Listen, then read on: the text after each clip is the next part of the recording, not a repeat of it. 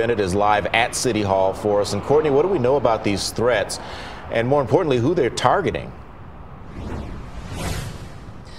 Mike and Stella, so what we found out from the mayor this afternoon is that these threats were made on social media and also in person to some city council members. The mayor telling us that these metal detectors have been installed and they cost the city just under $10,000. There's two of them that the city had purchased.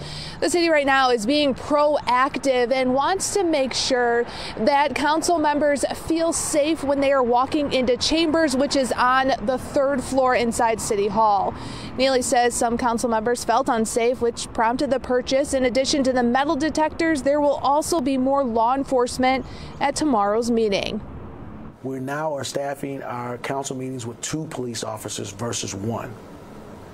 And when you think about, having an extra patrol car or extra hands out there working, taking those assets off the streets is always detrimental.